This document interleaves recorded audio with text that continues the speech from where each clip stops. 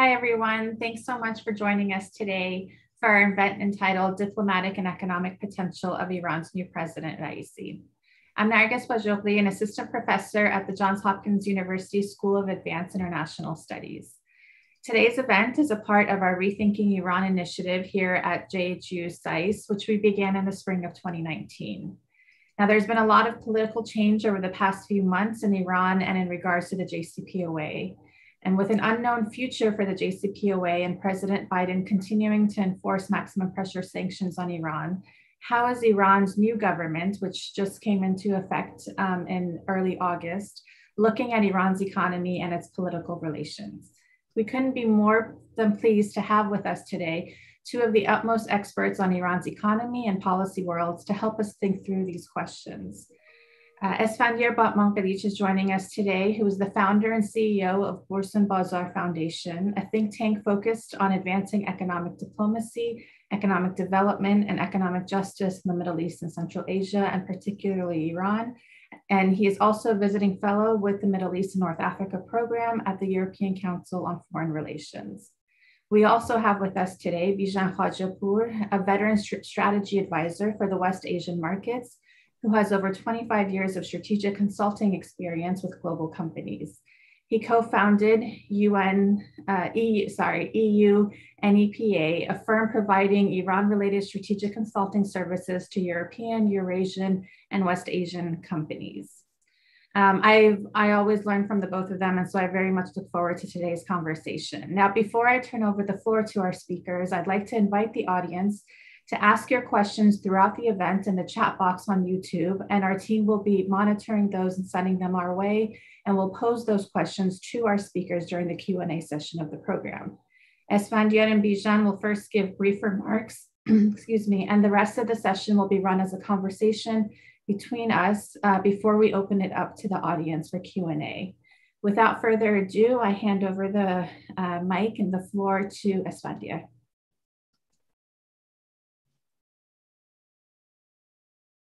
You're on mute, ESFANDYAR. Thank you, Narges. I'm gonna share my screen, and if you could just let me know that you can see everything correctly. So hopefully you can see that now. Okay, great. Well, thank you for the opportunity to speak on this topic, and it's great to be here with BIJAN. I think the way I'd like to approach this is to go back to really the message that a lot of the candidates had during Iran's presidential election. And the economy loomed large over the election. Iran has basically experienced 3 years of economic contraction since the Trump administration reimposed sanctions in full in November 2018. And that's had really devastating effects for hundreds of thousands of Iranian households, and for the Iranian economy at large from the standpoint of its continued economic development.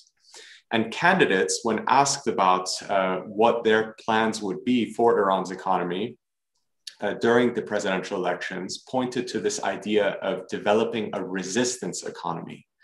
And this is a concept that's been in Iranian economic thinking really since sanctions were first imposed in full in around 2012. And the idea of the resistance economy, if we're going to try and give it an operational definition, is the ability of Iran's economy to generate growth while under significant unilateral or multilateral sanctions. And if we take that definition, Iran's economy can resist sanctions. But what I'm going to show you in 3 charts is that that resistance is limited and delicate, and this has political implications that we're going to talk about in today's talk. So the first chart that we have here is Iran Purchasing Managers Index data for the manufacturing sector. And we have this data running back to October 2018. This is data collected by the Iran Chamber of Commerce. And PMI data is a measure of economic activity. When the PMI is above 50, it means that the sector is growing. When it's below 50, it's contracting. And what you can see here is that for many of the periods since 2018, when the secondary sanctions came back in full, Iran's manufacturing sector has been growing. And this is sort of a proxy for economic growth in the overall economy. So you can see here that in the early part of the chart, which is the months that were leading up to the full reimposition of sanctions in November 2018, you had the economy in basically a deep recession. Then you have the first economic recovery starting, and I've just highlighted here with the green circle that the PMI always goes below 50 when it's the Iranian New Year, because a lot of businesses close in that period. But you have this sort of extended period when a recovery is underway. Factories are producing more, there's greater demand for their products, and in many cases, those products are being exported. Then you have COVID-19, and it basically interrupts that first period of recovery. And like many countries around the world, Iran's economy is thrust into a deep crisis, particularly for things like the manufacturing sector.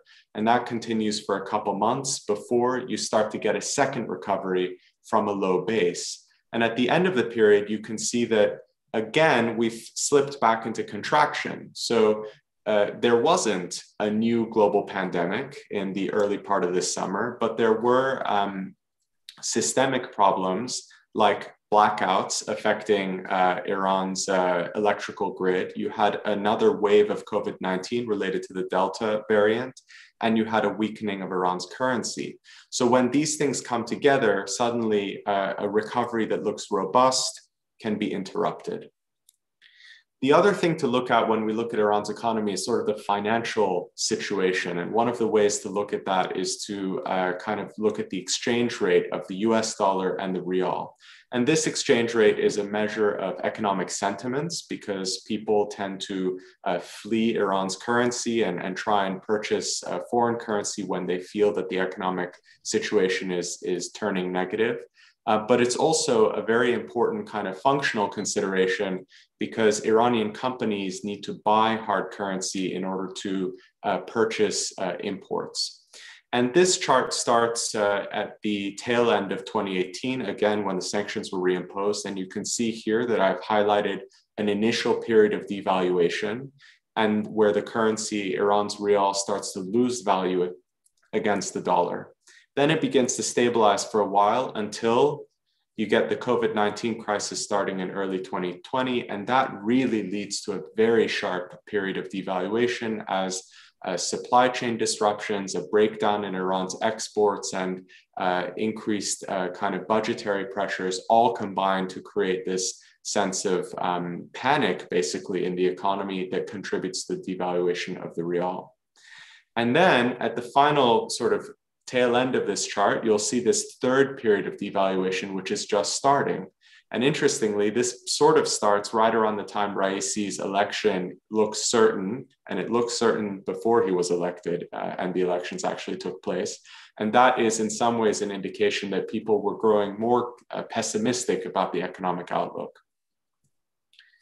And then finally, I think it's hard to sort of summarize what's happening in an economy as complex as Iran's in just 3 charts. But the final thing I wanted to sort of touch on is the geopolitical implications of resistance economy. So when we often hear that term and we read news about what Iran's foreign policy looks like and who they're trying to trade with, one of the sort of narratives that emerges is this idea that Iran is able to resist sanctions because of its trade with certain partners like China, like Russia, like regional partners. And here we have a chart that shows customs data for China-Iran trade since basically the beginning of 2018. So the period before the reimposition of sanctions, and then the basically 2 years after. And what you can see here is that we can say that China contributes to Iranian resistance to sanctions, but the contribution is less kind of substantial and less definitive than you might expect based on some of the sort of news that we're reading about the China-Iran relationship. And so in the early part of the period, you can see that the blue line, which shows Chinese imports, so this is purchases that China's making from Iran, are very high because, of course, this includes imports of Iranian oil. But by this first period here, this peak, you have the revocation of oil waivers that had been issued by the Trump administration to permit the purchase of Iranian oil even after the secondary sanctions had been reimposed. And from that point forward, China-Iran trade has been at this low level, a stable level, but a low level. And what's not illustrated here, which is significant, is that oil imports and exports were decoupled. And what I mean by that is that oil imports that China is making from Iran are no longer reflected in this customs data. And basically, China's purchasing Iranian oil, but that oil is being intermediated. It's being sold through third countries, principally Malaysia, to a lesser extent, the UAE and Oman. And so when it arrives in Chinese ports, it's basically declared as an import from those countries, even though the crude oil is Iranian. So it's not reflected here in this data. And so the true value of Chinese imports is higher than what this data shows. However, what's significant is that in the Chinese exports to Iran, which include really crucial categories of goods, including machinery and vehicles that are important for the operation of Iran's industry, remains low, even if that we know that the true value of imports is higher. And so there's basically a structural barrier here that's preventing Iran from purchasing the full volume of goods that it probably needs to give its economy the growth that we had prior to the imposition of sanctions. So again, the story here is that China is helping Iran resist the sanctions pressure, but that resistance is limited. And as we saw in the previous charts, because of the ability of events like COVID-19, periods of inflation, periods of sort of issues like blackouts, the recoveries are also delicate. So I'll sort of leave it there and turn it over to Bijan to talk a little bit about the structural challenges, but hopefully that helps illustrate that resistance to sanctions is possible, but it is not absolute. And that really comes to explain why the Raisi administration is in a difficult position.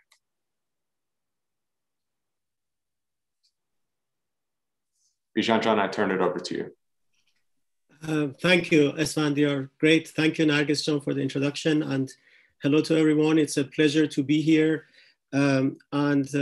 Just to sort of underline some of the points, especially the key conclusion of Esfandyar's presentation, that the Iranian economy is resistant, but it cannot potentially generate the type of growth that this economy and the country need over the next let's say decade, or let's just focus on the Raisi administration over the next 4 to 8 years. First of all, why is it resistant? Many people don't realize that Iran has a very diverse economy. In fact, if you look at the contributions of the different sectors to the economy, about 54% of the Iranian economy is actually based on services. These are different services, and obviously in service sectors, you have a lot more ability to react to sudden changes, and the service sector was also hit, especially because of the Corona crisis. The other factor is that there is always, for example, when you look at the data on purchases in imports of different spare parts and raw materials and so on, the Iranian economy, because it has had, or the economic players in Iran, because they have had various crises to deal with, even before this recent phase, they always plan for a longer period than the average international company. So the stocks they have, the raw materials, spare parts are always planned for a longer period. And that allows them to maneuver if a crisis happens, and if basically a sudden change emerges within the economic realities, whether it's the exchange rate or whether it's the availability of certain goods and so on. So there are certain facts in the Iranian economy that allow it to be more resistant to external shocks and external challenges. But there are also a number of underlying factors why this economy cannot sustain this sort of low to medium growth that it has achieved in the past year. When you look at the growth figures, the Iranian economy declined for a couple of years after the introduction of the maximum pressure. 2018, 2019, in total, the Iranian economy declined by about 12%. But now, in the past Iranian year, which ended in March 2021, the economy grew but by 0.7%. So very marginal growth, but at least it has come out of the decline. Why can't it? And by the way, the projection for this year is that the economy will grow by about 2%, 2 to 2.6%. But the point we are making is this low growth cannot be sustained without major changes. Why? One, there are some underlying structural issues. Budget deficit is one of them. And the high budget deficit, which is mainly caused by sanctions and lack of access to Iran's own resources, that leads to inflationary pressures, and that's not the only inflationary pressure. There are a lot of other inflationary pressures, so that the inflation has been above 35% for the past 3 years. And that is obviously eating into the purchasing power of the Iranian society. The average family in Iran has become poorer as a result of this pressure. And this eats into the substance of economic activity in Iran, because obviously one of the factors helping the local industry to be optimistic, as ESFANDYAR explained, is domestic consumption. Iran has a population of about 80 to 85 million people, and there are a number of groups from neighboring countries that also sort of, in a way, consume, can be considered consumers in Iran. So a huge market, but that domestic market is losing purchasing power.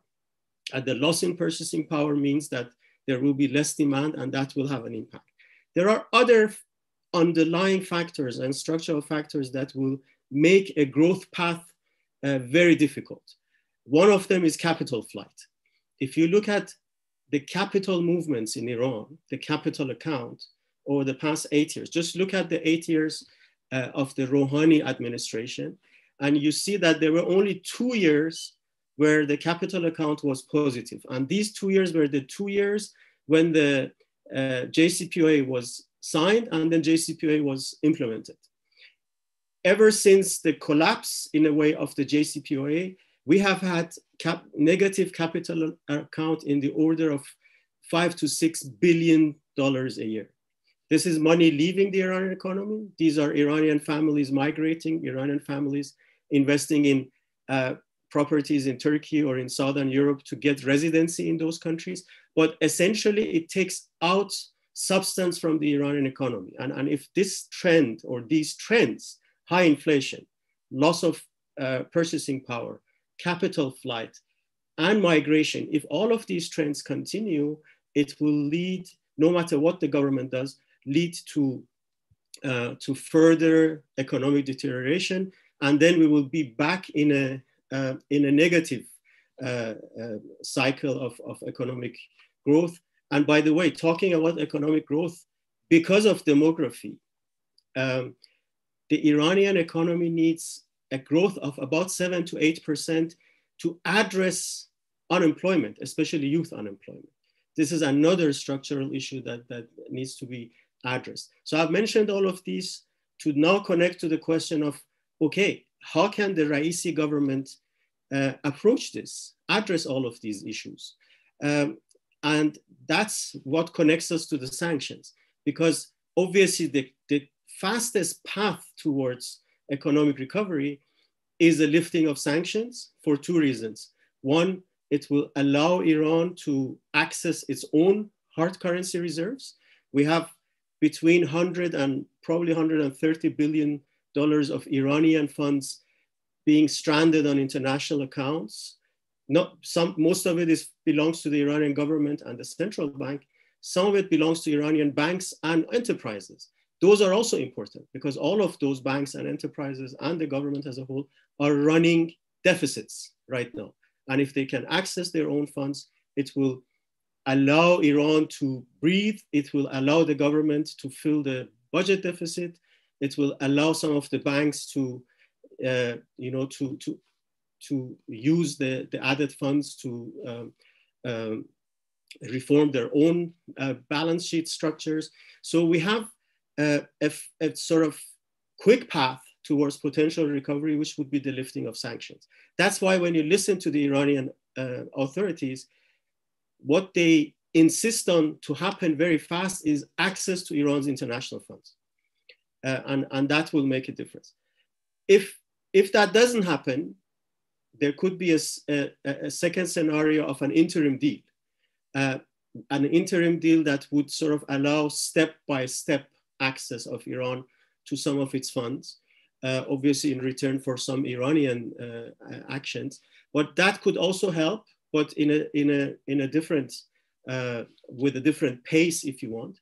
And then a third scenario is obviously continuation of the status quo, in which case there will, as ESFANDYAR explained, there will be some more resilience and some more potential in the economy. And the government will also probably continue to use other resources, for example, its shares in national enterprises so that it can access some other funds, but it cannot be sustained over time. So we have these scenarios in front of us. And I think we can now, Nargis and ESFANDYAR, if you agree, move to the question of, okay, what can be done in each of these scenarios, and how feasible is it with the current political realities in Iran and also in the US? Thank you for that, BIJAN. Okay, so you both bring up really interesting points, and I kind of want to pick off on what BIJAN was saying at the very end, which is that the fastest path to economic recovery is sanctions lifting and coming back into the JCPOA in one form or the other. But I think the question looming over the JCPOA negotiations, and definitely looming over it for the more conservative factions within Iran, is they come back into the deal, or the deal comes about. They talk with the United States. It comes back in formation, and then in about 2 years' time, a Republican is elected again into the White House, and they withdraw from the deal. So, in this scenario in which the fastest path to economic recovery is is sanctions lifting via the JCPOA, how do you then respond to those questions that folks, especially on the more conservative end in Iran, are posing, which is, we come back in, the US withdraws again in 2 years. Is this just a cycle? Like, is it a 2-year recovery period and then everything goes south again? What happens here? Shall I, ESFANDYAR, or shall I go? Obviously, there could be some measures that Iran could take to sort of manage that risk, because that risk will be there. I think, and that risk will have impacts on multiple levels. But one approach could be that they repatriate the hard currency in a different way. Before the US withdrawal from the JCPOA, Iran intentionally left some of its assets on international accounts. And we should also not forget that the banking bottlenecks had not been resolved immediately after the implementation of the JCPOA. A lot of international banks were still hesitant to interact with Iran. So there are definitely some lessons that Iran has learned to reduce its vulnerability as a result of a US withdrawal. And I can imagine that a lot of the commercial and trade decisions will still continue the path of what we can call the resistance economy strategy, in terms of, for example, trading with immediate neighbors where there is less vulnerability towards the behavior of international banks and international markets. So I think if they return, my feeling is that within as you talked about the conservative circles, within the conservative circles, the main goal will be, allowing Iran to access its funds right now. That's the top priority. And then they would probably come up with some measures on how to manage this risk in the future in case a future US administration withdraws from the deal. But I'll let Esfandyar come in. I mean, I very much agree with how BIJAN has framed this. I think if the question boils down to, for hardliners, is it worth re-entering the deal or restoring the deal in full if there is a chance that we would have a Republican administration tear it up? I still think the answer there is a resounding yes. And there are two ways to look at this. One way is, what is the expected outcome? So there is a risk that a Republican will win and Biden won't get a second term, or a Democrat won't have a term after Biden. And as a result, we have the JCPOA in jeopardy again. But you have to weigh that possibility against the certainty that Iran will benefit economically from the deal for the period until that election takes place, and probably a little bit after that. And in addition to that certainty, I think you have to look at the opportunity cost of not re-entering the deal. So, if the idea of the resistance economy is that Iran's economic planners give resiliency to Iranian economic operators, meaning businesses, banks, and also to households, then it's very useful to have 2 to 3 years of better economic performance so that these companies and households can replenish savings, maybe invest in new infrastructure, position themselves so that in the event that you do have another economic crisis, whether induced by sanctions or another pandemic or another event that we can never be sure of, everyone is in a little bit of a better position. I think we need to remember that we've had basically a decade of economic stagnation. And as BIJAN pointed out, that really means the erosion of the sort of infrastructure, the fixed assets in Iran, and the savings and economic welfare of households.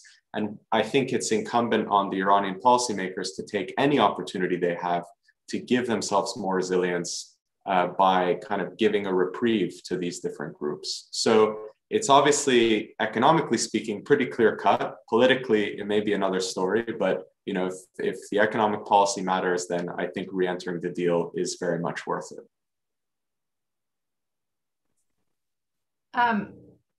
Okay, so I kind of feel like because I pay so much attention to the hardliners, conservatives line of discourse and line of thinking, that I'm just going to be posing a lot of what they bring, the questions that they bring to the table in this conversation.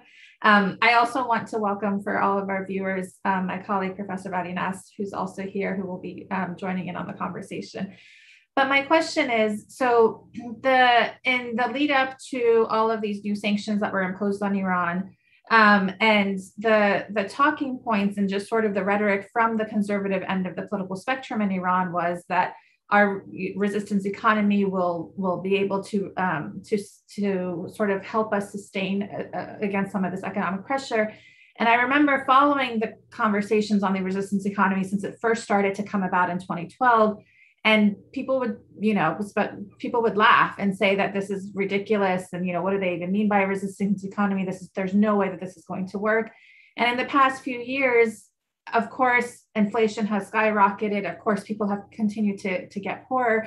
But there are elements, as both of you just pointed out in your presentations, in which there is a reality that this idea of the resistance economy and the ways in which they've made it a reality on the ground has allowed the economy not to collapse. And I'm sure there are other reasons for that as well.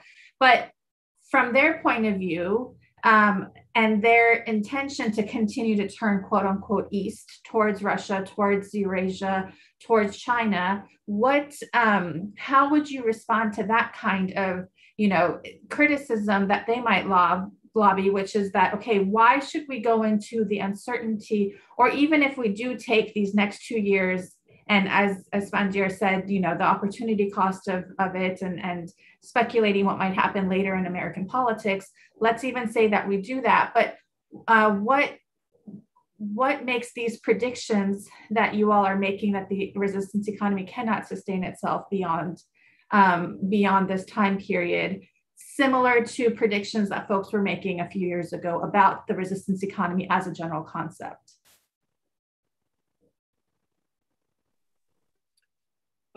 Esfandyar, I'll go first.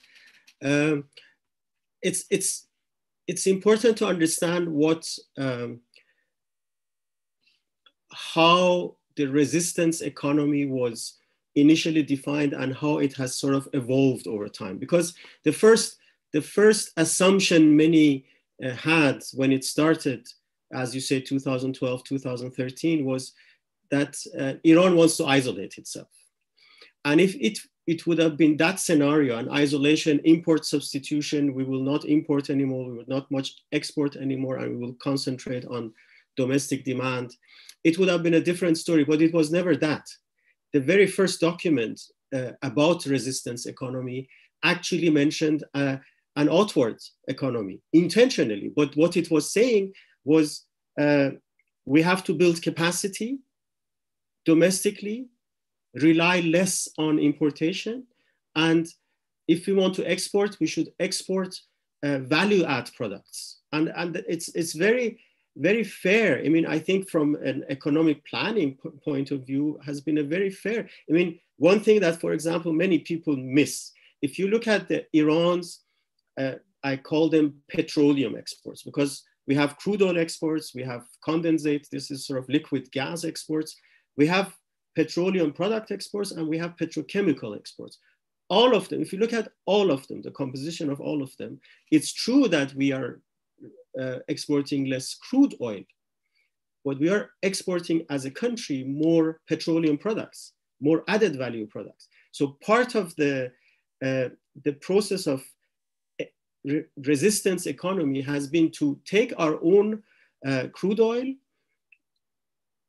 add value to it, you know, either as fuel or as petrochemicals and so on, and then export it.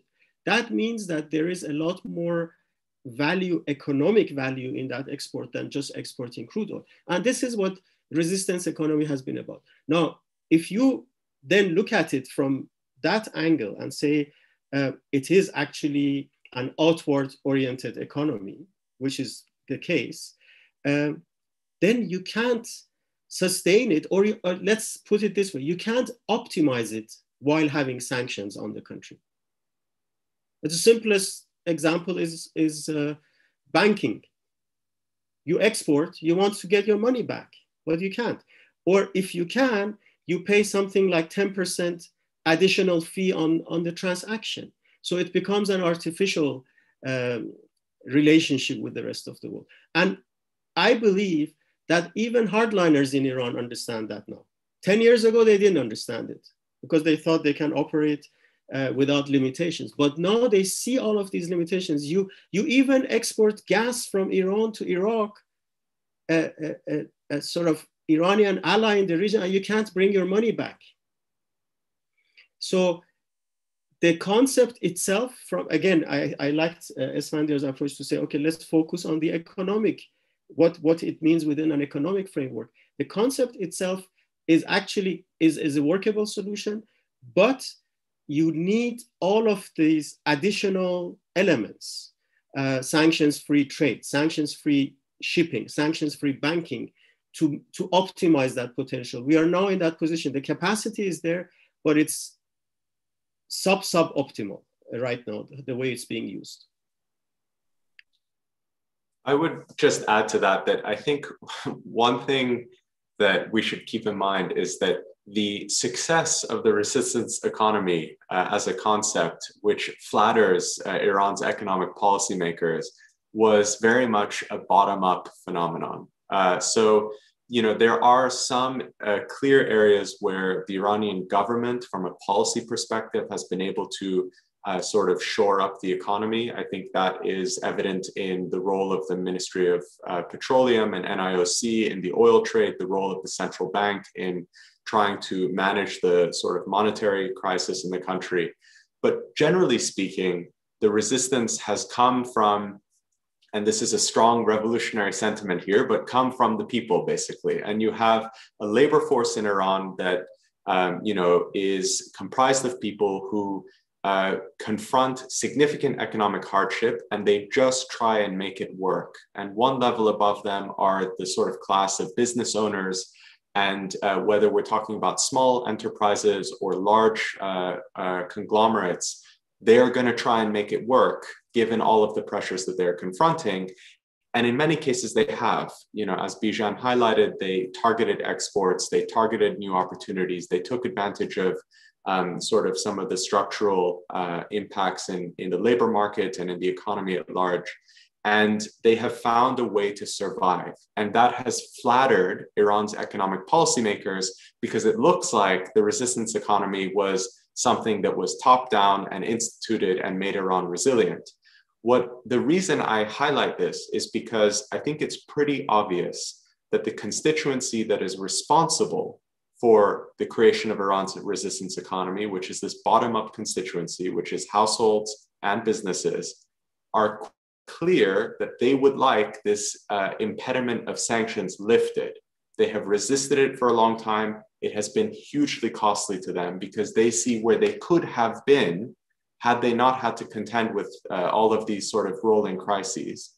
And so they want to see, I think, sanctions relief, even if they believe that they could continue out of sheer necessity to put up with all of this difficulty that they have been facing. So, and this is where the political challenge comes for the Raisi administration. It would be very significant politically to deny the reprieve. And that's not to say that Iran has been coerced and that the US has leverage. And I think that's a gross simplification here. Iran can, if necessary, continue to limp along for a very, very long time under sanctions. That's what the last 10 years have shown us. This is a large economy that's dynamic and can sort of continue to get by. But for Iranian political decision-making to lead to a situation where that has to be the circumstance for the general public and for the business community is a very politically fraught decision for the establishment to make. And I think that's ultimately what they're going to have to contend with.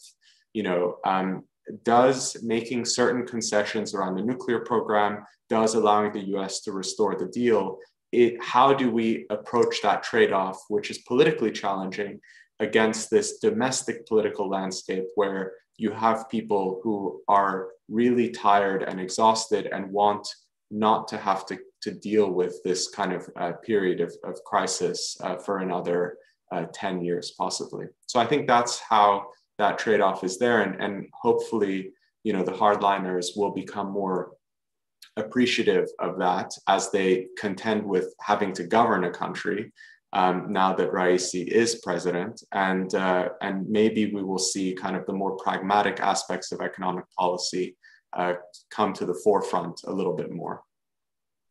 Can I add something, Nargis? I think we have a phenomenon in parallel. So it's one thing, the upside of getting to a point where sanctions are lifted, that's one scenario to look at. In parallel to also project what could happen if Iran continues to limp the way ESFANDYAR was describing. You're right. It's like a house that has become older and older, and you haven't had the money to invest, and you cope with it. But the fact is that the more the economic substance and the infrastructure substance of Iran erodes, the more there will be potential for social unrest. We are already hearing officials saying that this coming winter, there may be a shortage in gas supplies for the households. Remember the social unrest when fuel prices were changed, and then when water shortages emerged. These are all gas shortages, electricity shortages, water mismanagement. A lot of them are a consequence of lack of investment. And lack of investment is a consequence of the government not having enough funds.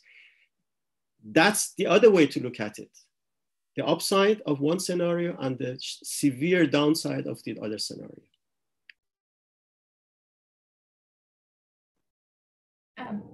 Barry, did you want to jump in? Sure. Just a question. First of all, thank you very much, ESFANDYAR and BIJAN, for that fascinating analysis. So, we saw Nargis asked a lot of questions about the implications for political decisions that Iran is making. And we sort of have a better sense of where political decisions, strategic decisions, military decisions in Iran are made. Can you both give us a flavor? Where are these economic issues debated, and where is the sort of center of gravity about these? And then how are they?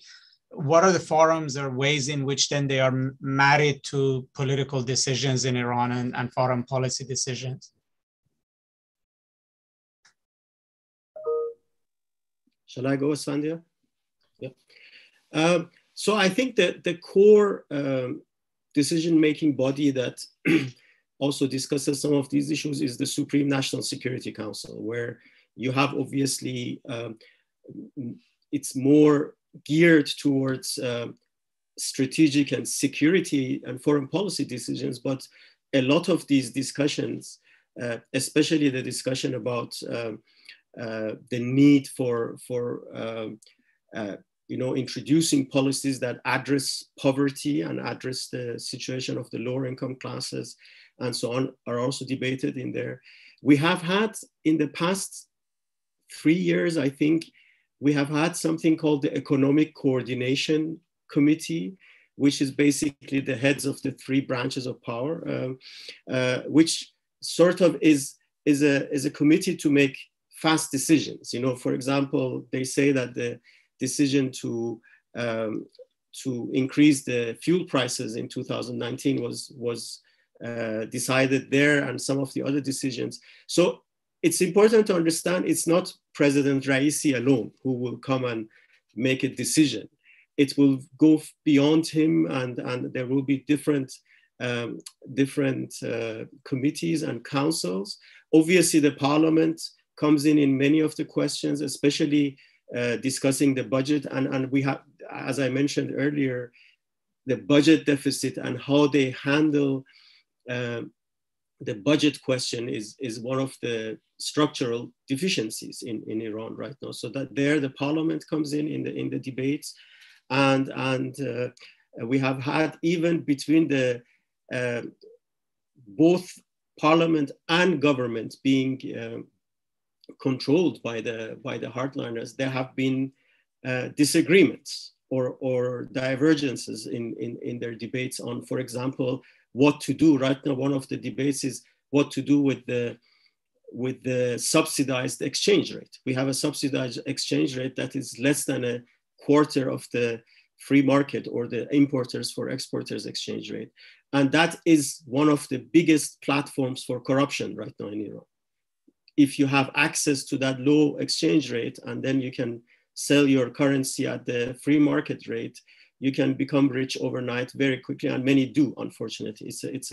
It's a platform for corruption, but getting rid of it or adjusting it somehow will lead to, in some cases, imaginary inflation, but it will lead to inflation, and it will have a political cost for the government. So disagreements are there, but most of these critical decisions are decided in a number of councils. ESFANDYAR, please add whatever. Just briefly, I would add to that going back to kind of this idea of the bottom-up economic policy making that I mentioned earlier, one of the things that I have seen in the last few years, which I do think is very positive for the long term, is that the private sector has become much more sophisticated about how it produces its own research about what's happening in the economy. I showed you from the Iran Chamber of Commerce PMI data. They started collecting that data for the first time in 2018. It's a private sector undertaking, and they're using this more sophisticated analysis and data and publishing of reports in order to advocate for better economic policy.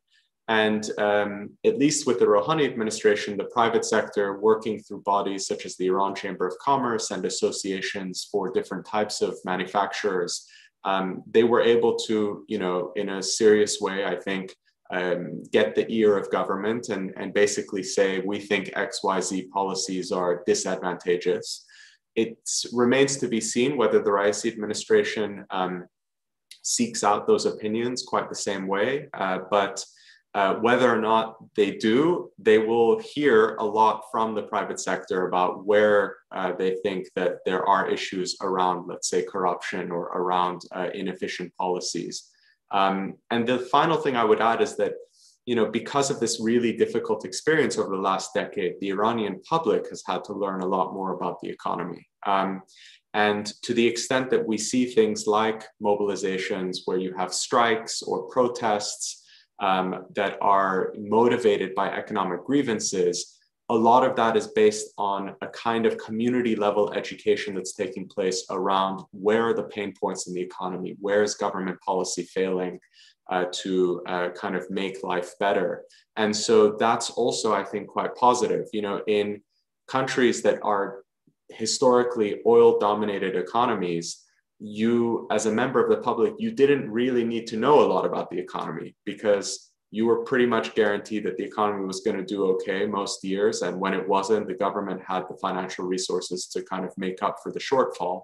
Iran has been in a very different position the last 10 years. And so there's this greater literacy about what makes the economy turn. And in the long run, I think that's quite positive if the government becomes responsive to that sort of claims making by the public. So there are a lot of questions in the Q&A, which I want to start posing. One of them that follows up on what you were just saying, Esfandyar, I'll pose a couple if it's okay with you guys, because we actually have a lot of questions and not a ton of time left. But the follow-up to your remarks, Esfandyar, which actually this question came a little bit earlier, is have there been any Iranian business organizations that either have weighed in or could exert influence on the political debate within the hardliners? And then there's another question about the 25-year strategic partnership agreement that the Rouhani administration signed with China, promising a $400 billion Chinese investment. And the question is, how would Raisi administration approach this deal? I kind of want to tack in a question that I had onto this, and I would love to hear what you all think or how you're thinking of this, which is the Raisi government touted as a huge victory the inclusion of Iran into the Shanghai Cooperation Organization a few weeks ago. And since then, and obviously this is something that's going to take a few years to even materialize, but since then, what I found really interesting is that there's been a lot of conversation, especially within certain conservative and hardline factions, about then the need for Iran to enter into the FATF. And this is something that they were so against during the Rouhani administration. And there's already debate beginning to formulate within them about the possibility of this. But it strikes me as something interesting, which I know both of you have written about, Vadi has written about in the past over the summer after Raisi's election, but which is that a lot of these obstacles that were being put into place in front of Rouhani might now be easier for them to resolve on their own now that they've sort of consolidated power. And so I wanted to bring in that question of the SCO with the China deal, with the FATF, and like how these things are being considered all together. So I'll turn it over to both of you for those questions, and then we'll go back again to Q&A. So just on the first question about the business groups, I mean, I think that I had seen that question when I sort of pointed out the role of the Iran Chamber of Commerce. And I think it's an open question about whether or not they will be listened to by the new administration. So we have to kind of wait and see whether they will have the same kind of influence. But my sense is that as this administration and the technocrats in the administration start to grapple with these questions, continuity of knowledge is important, and continuity of knowledge around how do you survive sanctions, a lot of that sits with the private sector. And so I think there will be an effort to hear out opinions and views on what government policy should look like. I'll take the SCO and the China deal question sort of together. The first thing I'd say is that, and I have to say this every time, the $400 billion figure for that 25-year agreement is is not a real number. It's a completely invented figure. There is no actual financial target associated with the framework agreement for the comprehensive strategic partnership that China and Iran have signed. And the main thing to highlight there is that China has really not made any significant investments in Iran in the last decade, because they have not been able to, due to the sort of challenges posed by US secondary sanctions and the challenges posed around basically the limited banking channels related to things like Iran's lack of implementation of the FATF action plan. So to go to your question, Nargis, I think there is a realization here that the Raisi administration is going to go after these political wins related to a turn to the East. And they're going to do that, I think, in large part, not because they see East and West as mutually exclusive, but if they want to differentiate their foreign policy and their economic diplomacy from that of the Rouhani administration, one really smart way to do that is to restore the JCPOA, but also to be able to say, we finally managed to enter the SCO. We finally managed to start implementing the China-Iran deal, whereas our predecessors were not able to do that. But to operationalize any of these political wins, whether it's joining the SCO, whether it is the further integration with the Eurasian Economic Union, which is the Russian-led free trade bloc, whether it's an increase in regional trade on the back of some of the diplomacy that's taking place through the Baghdad format or bilaterally with the UAE and Iraq. At the end of the day, it really does come down to whether or not Iran starts to remove these hurdles related to sanctions and related to its financial blacklisting. So I think, you know, it is good. It's a good sign that those debates have started again. It shows a degree of realism on the part of this administration and policymakers close to the administration about how do they actualize some of these political victories so that they're not just on paper, but they're felt in practice, particularly with regards to kind of the actual economic well-being of businesses and households in the country. I'll add a few things. I agree with everything Esfandyar said. First of all, there is an attempt to inject positive news as a way of affecting or positively affecting the psychology of economic players in Iran. Mohsen Rezai, who is now the economic deputy of the president, when he ran for president, he was saying that he would put together a committee to produce positive news on a daily basis. And it's true, psychology matters. I mean, when you go back to the chart that Esfandyar showed at the beginning about the exchange rates, when the second massive devaluation was also partly psychological. It was the question of whether Trump will attack Iran just before his, the elections in the US. So psychology matters, and they try to do that. The other factor that we have to take into account, a lot of the businesses that have emerged from the hardline circles in Iran, whether they are RGC businesses or the different revolutionary and religious foundations, what has happened in the last 10 years is that they have started exporting too. It's important to understand. They have become exporters. And once you become an exporter, you start to grapple in a different way with the challenges of banking sanctions and FATF and so on.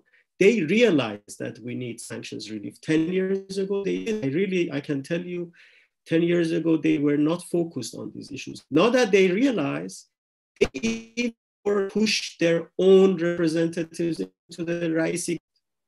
I mean, and it's important to understand, it's not just a question of different institutions representing them. They themselves are trying to influence policy, and that's an important shift in Iran, in my view.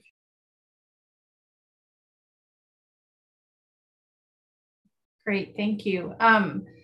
So another question is, beyond sanctions relief, this is from the audience, what do you see as lower hanging pragmatic policy choices? And a question that we had at the beginning of the event is, I think you all have touched upon this, but I think it does, it warrants a little bit more if we just had a few minutes left in the conversation anyways. But how important is it for Iran to obtain access to foreign assets, particularly for propping up the rial, but also and I think this is in connection to Amir Abdullahian, the foreign minister's comments on Iranian television a few nights ago about the $10 billion. So sort of bringing that in, because we haven't talked about that, and the question that I posed earlier, and I think that we'll have to close out. This will be our last question, our last two questions.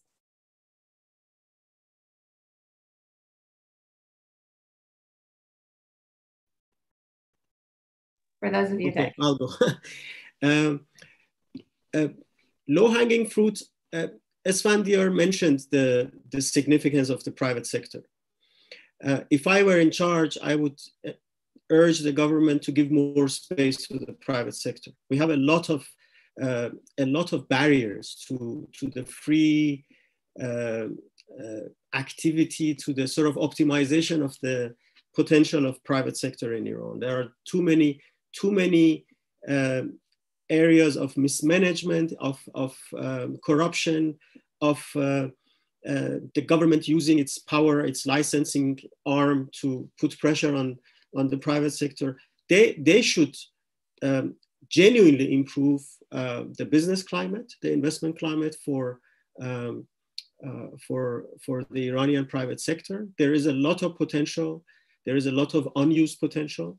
The other potential to achieve some economic growth or economic impetus is to address inefficiencies. The Iranian economy has a lot of inefficiencies, from energy inefficiency to construction inefficiency. And I would also say, I call it governance inefficiency. You know, they could actually improve, for example, by using e-government and in Iran, mobile government, mobile-based interaction. So there are areas where sound policy and sound economic policy can address some of the bottlenecks and issues.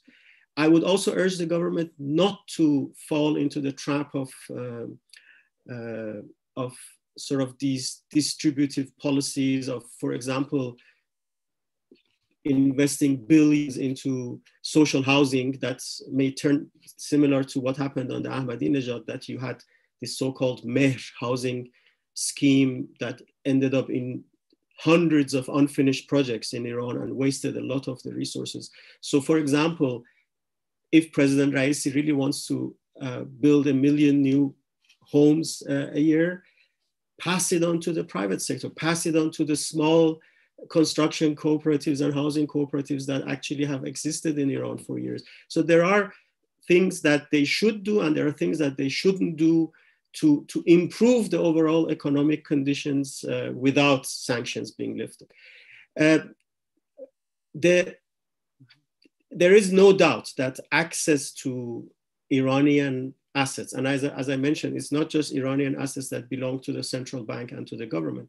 There are also Iranian assets that belong to the rest of the economic players. Access to them will improve the situation, and in parallel, the lifting of sanctions will allow the economic players to reduce some of the imposed costs they have right now. I mentioned one of them, 10% fee on an international transaction has become the norm. And if that sort of barrier, those types of impediments are removed, it will have a positive impact on trade activity and it will have a positive impact on the value of the rial. But without those, the pressure will stay on the value of the national currency and also on inflation. I'll stop here. Just very briefly, I think I'll add to that. We're going to be publishing some work on this in the coming month, but one of the things that's sort of also in the national debate is employment laws and regulations. And a lot of the kind of public consternation about the economic situation is also related to the fact that a lot of people, even if they remain employed, have been pushed into situations where they're on contracts and it's like fixed term labor arrangements, and it leaves people in a very precarious position. And so I think part of what is going to be important for any Iranian government to look at is to sort of rethink the social safety net a little bit, so that it's not simply targeted welfare transfers when people are in poverty, but also giving people the economic kind of confidence and stability that they need to like basically avoid falling into that situation of poverty in the first place. And there are a lot of people really living on the edge in Iran, and it has to do with basically precarious work. So that, you know, that's very like inside baseball when it comes to whether or not what Washington cares about when it comes to Iran's economy. But, you know, these are an important part of the picture. And at the end of the day, I think one of the lessons of the last decade, again, is that to really evaluate something like the impact of sanctions, you cannot just look at foreign exchange and trade and oil exports. You know, it's all part of an integrated system, an economic system. And so, you know, we really do need to look at basically these other dimensions, including things like the impact on the occupational class structure in Iran related to sanctions. And there's really interesting work being done in these areas.